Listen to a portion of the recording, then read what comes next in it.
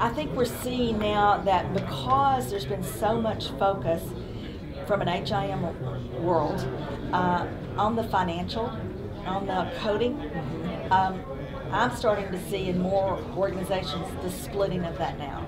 So coding becomes its own domain. CFO. And this goes and it stays focused to the clinical documentation pertinence and the CFO for finance. And then information governance and process stays over here in a different domain. And it really becomes something that has a totally different focus. Because if you're so focused here, you won't see the forest for the trees.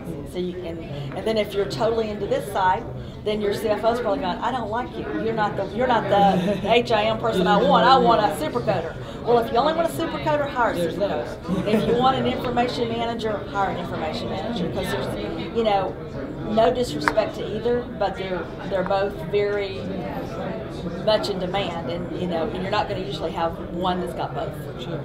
Well, and I think your advice is good. Step up to the plate. You can do a lot more than you think.